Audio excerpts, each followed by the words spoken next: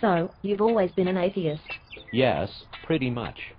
Although my mother is nominally religious, my dad was a science teacher and a closet atheist who almost never went to church with my mom and me.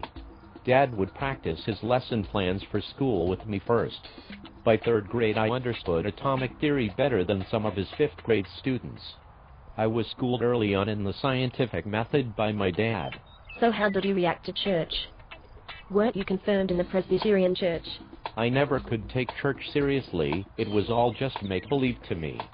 I was confirmed, but it was just empty ritual to me, just trying to please my mom. But by the time I reached middle school I just got tired of it, and stopped going altogether. What other experiences did you share with your dad? Dad and I watched Carl Sagan's Cosmos on PBS together in the 1980s. I think we watched every episode. Dad also introduced me to a friend of his who was a curator at the Houston Museum of Natural Science.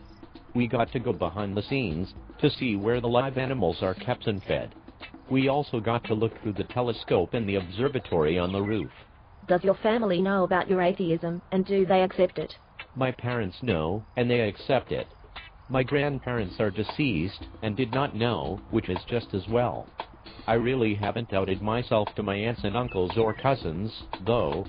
If they find out, fine, but I'm not looking to start any kind of argument with them one way or the other.